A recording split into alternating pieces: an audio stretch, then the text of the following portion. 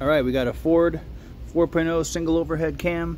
This is in an 04 Explorer, and I adjusted the rear cassette that's on the passenger side, the one that everybody fears.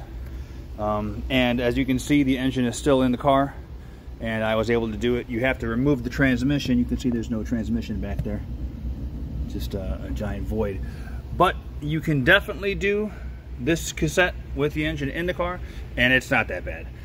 I know everywhere I read and everybody I talk to says to take the engine out, but you don't have to do that. I didn't feel like doing it. It's kind of a pain in the ass. Instead, just take the trans out.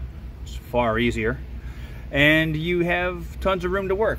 You can even just jam a block of wood up against the firewall to lean the engine forward, and you have a ton of room to work back there, and you can definitely do it with the engine in the car. So there you go, Ford single overhead cam doing the rear cassette.